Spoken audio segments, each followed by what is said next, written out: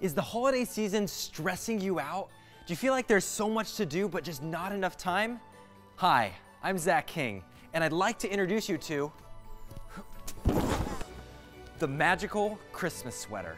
Oh, can't say magical. Legal won't like it. Isn't that the point? It's a magical Christmas sweater?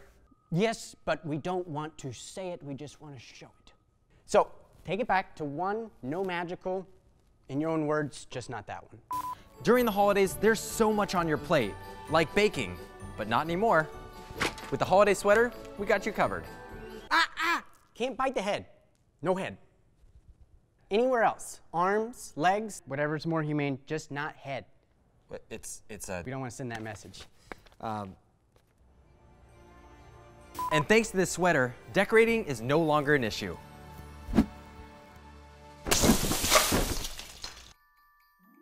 This sweater is your one-stop shop for all your holiday needs. And it's available in our merch shop for a limited time.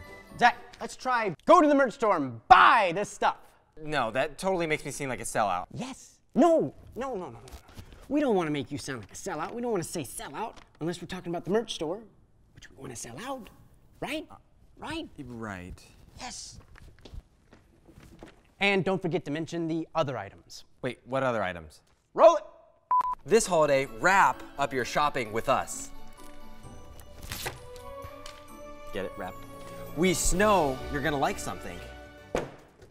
Don't mistletoe out on this deal. Do I really have to say that? We hope you have a Merry Christmas. Are we done? Oh, also, link in bio. I'm not saying link in bio. We're done. Oh, we gotta sell. Can we at least get a nibble on the cookie? Just one. No, I'm saving this for later. And eggnog.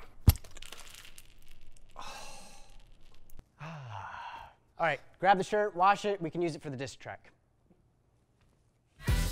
Hey everybody, we thought it'd be fun to actually print up a couple of these Christmas sweaters. So we made 100 of the magical sweaters. They're limited edition.